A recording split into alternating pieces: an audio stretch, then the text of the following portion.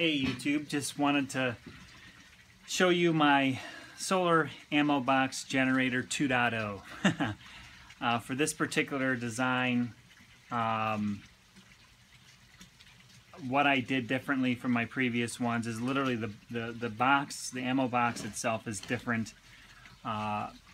This is from Flambeau, made in the USA, very square design versus the my previous build. It had a tapered bottom here, made it a little bit difficult for sizing and batteries. You know, they seem to fit, but then they get pretty snug as they get down to the bottom, so it was causing a little bit of challenges there. Number one suggested feedback versus my 1.0 build is a voltmeter, so it's there now. Actually, I have a switch for it, and I'll show you that in a second. USB 12 volt socket. Again, you can put whatever socket you want in your design. This is something that I did for, again, my goal for this is, charging electronic devices and cameras and whatever else. It's leverages, again, under 100 watts. Don't want to go nuts. That was the whole point in my original design. Now, I have a lot of other things that I want to do, build bigger designs. A lot of people have asked me to do that, show assembly builds and all that stuff. It's on the to-do list. Just please be patient with me. This is a hobby. Again, just trying to share the information for, so others can learn and do what they want to do for their particular use case. So, it's just like the other one, using the powerlet plug and socket. Love these. Going to continue to use them as long as they scale for my needs. I believe there's a 15 amp limit on this particular design, but these come from the motorcycle industry and was recommended from several people to take a look at that when I was initially using these. There's a rubber boot for a seal, keeps it nice and tight down there from getting debris and moisture. Now, this was a switch that I had. This is the main power switch, a 10 amp resettable fuse that just like I did in my previous build. Was this the ideal switch? No, but I had it. I spent the money, wanted to leverage it. It works. It lights up just like a light switch. I went in this direction to, on and off like a household switch. So if, one of my kids or my wife wanted to use this, they would just get it, just turn it on just like a light. It lights up great. Works perfect. And then nothing on the back but the latch. So let's pop this open and pull the lid off, get that out of the way. What we have inside is very similar to what I had before.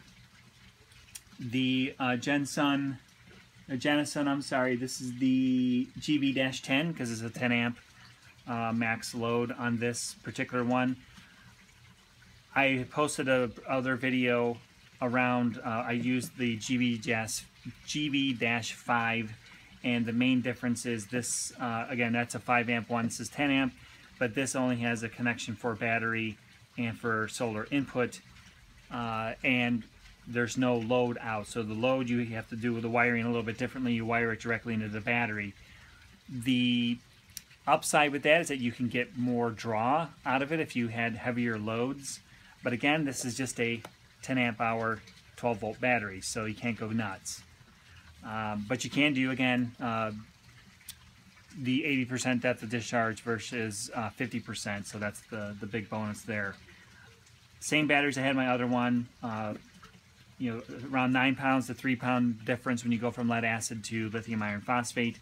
Very stable, non-toxic, the list goes on and on. I have another video that I covered all the benefits of going with the lithium iron phosphate.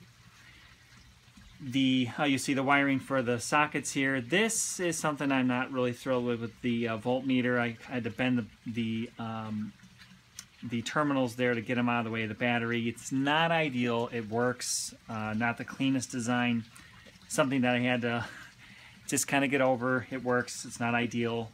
But again, future builds, I'll try to avoid those and keep it as clean as possible. There's the wiring for the switch, the fuse, and obviously the positive and negative for the battery, and then there's the switch for the voltmeter, so you can turn that on and off and If you don't want to look at that display, maybe you're camping at night and you're charging, you don't want to have that volt meter on and causing ambient light. It's red, which is ideal at night, so it's not going to mess with your night vision. That's why I went with that particular color. There's a lot of colors you can get on Amazon and other places that are widely available.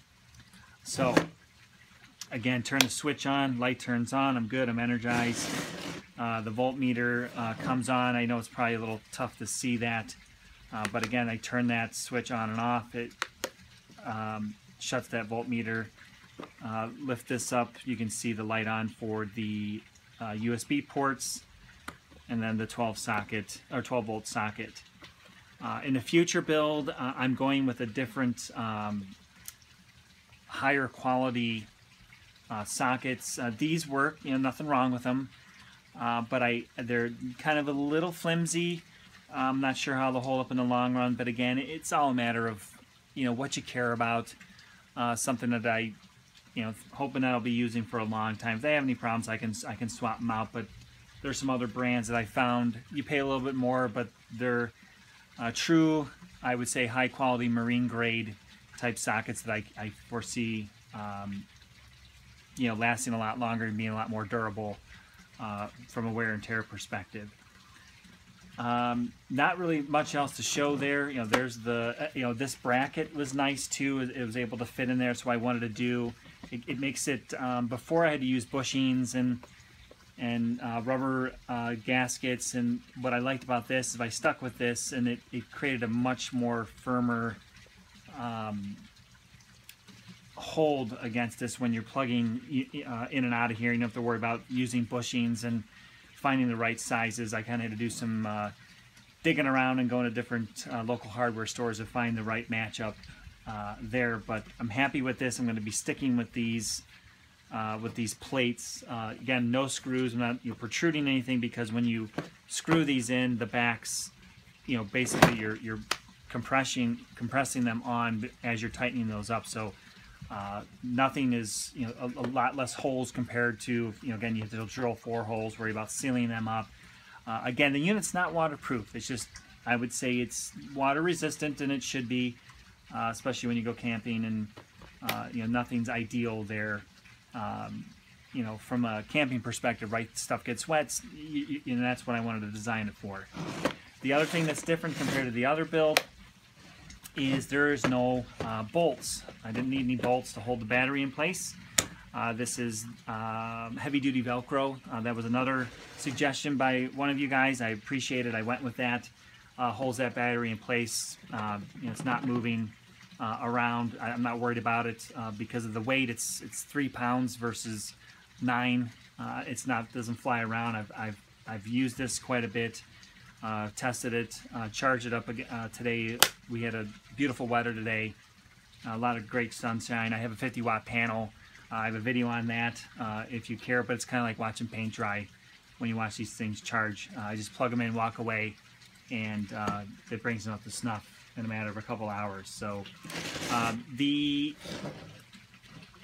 one issue that I still am struggling with, and there really isn't, unless you guys have got suggestions, when you go with these lithium iron phosphate, and actually in any lithium battery configuration, there's a lot of different lithium chemistries out there for these batteries. These batteries, this is from Biono Power, and there's others out there. I worked with these guys. Kevin has been great. Every time I ask him a question, he responds within 24 hours with answers, and he's been fantastic. But the BMS, which is the battery management system for these batteries, that stops them from over discharging, over voltage, under voltage, all the things cut off. So you're not, basically it stops the batteries from getting destroyed. So you're not overcharging them or over discharging them. The problem I'm having is versus lead acid. Lead acid's been around forever. You get these nice charts showing you the depth of discharge and percentage of battery left in here.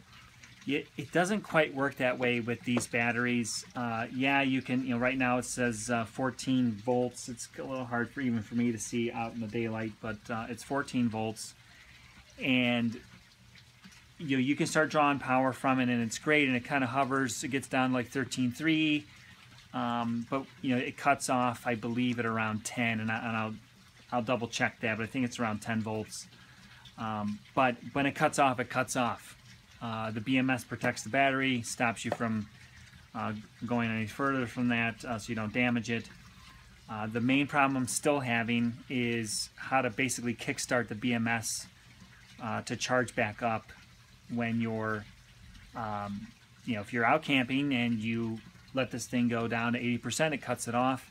That's great, but then when you go to plug in the solar, it doesn't wake up, right? The BMS doesn't come back on, allow you to charge the battery.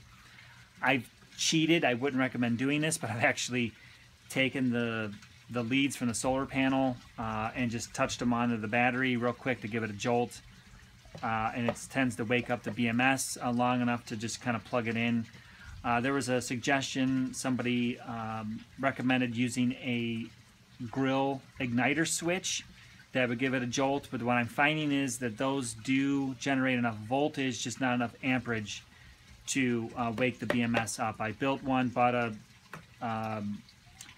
grill igniter, tried it, wired it up, did the same thing, and it wasn't enough oomph to wake it up. So still something I'm trying to figure out what the ideal scenario is, but again, what I've done is I use the Anderson power pole connectors. Those things are great. You can quickly disconnect and connect those if you want to change them out. So what I do is I just have these alligator clamps, clamp them on there, plug it directly in the solar panel briefly, right, just to give it a zap, and it wakes it up, wakes the BMS up, and then I plug it back in and then charge it up, no problem. So maybe that is the ideal scenario. I was hoping for something maybe a little bit more elegant, but that's what I've had. So still trying to figure that part out, what's ideal. And again, the other thing would be great would just to be a nice simple meter or a chart based on voltage, but you can't really go off of that. These batteries go from, they'll hover in the 12s for a while, and then all of a sudden just drop, go down and they cut themselves off. So it's not like a gradual cutoff. So that's it. Nothing really else to discuss about this particular build. From an ammo box perspective, this size, again, thanks to the folks at Flambeau that sent me this to build it.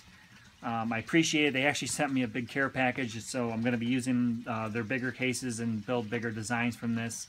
And I'll circle back when I've got those built. And a lot of you have asked for more assembly videos. That's something I will take in consideration when I'm doing these. And get those out. But what I'm finding is people don't watch videos longer. They tend to watch about more than about 5 minutes. So I can't assemble these in 5 minutes. It takes a lot longer than that. So, but we'll see. We'll figure it out. I'll try a couple of different things and go from there. Okay. Thanks. If you like these videos, click on like, let me know, and subscribe, and I'll keep at it. Thank you.